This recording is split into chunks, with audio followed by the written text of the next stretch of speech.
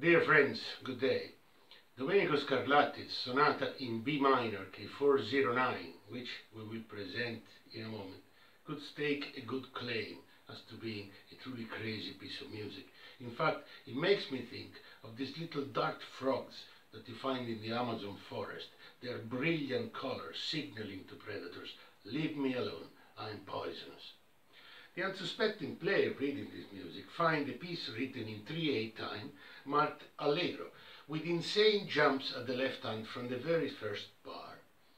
Upon further examination, we discover that this music has got the smell of a tarantella, and in fact, I am convinced that this is a written down improvisation on the idea of a tarantella, especially as after all sorts of pyrotechnics in the first half of the piece, Domenico opens the second half of the sonata with a long series of little broken chords on a fairly static harmony, and the effect that it thus creates is mesmerizing. This is a moment of truly exceptional beauty, and it lingers for quite a bit. In fact, most of the second half is made up of these little broken chords.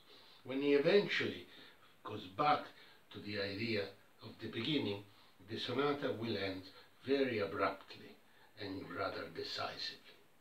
It is a great piece of music. Buon ascolto.